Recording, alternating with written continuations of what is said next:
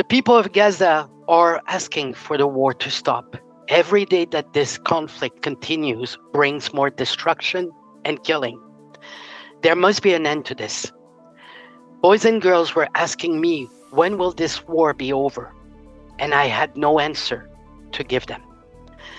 Gaza is more than 2 million stories of loss. Every woman I met has a story of loss. More than 10,000 women lost their lives. More than 6,000 families have lost their mothers. 1 million women and girls have lost their dignity, their homes, their loved ones, their memories. It is crucial to protect the rights and the dignity of the people of Gaza, especially the women and girls who have borne the brunt of this war. We are watching this live every day on TV and on social media.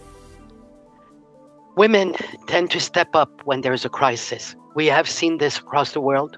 We are seeing this in Gaza. The women who I have met have called for an end to this war, while at the same time they are responding to the situation they are facing, their families are facing, their communities are facing. Conflict is never gender neutral, and this is why it is so crucial for all of us to ensure that men and women of all ages sit at the decision-making tables as well as fully access humanitarian aid.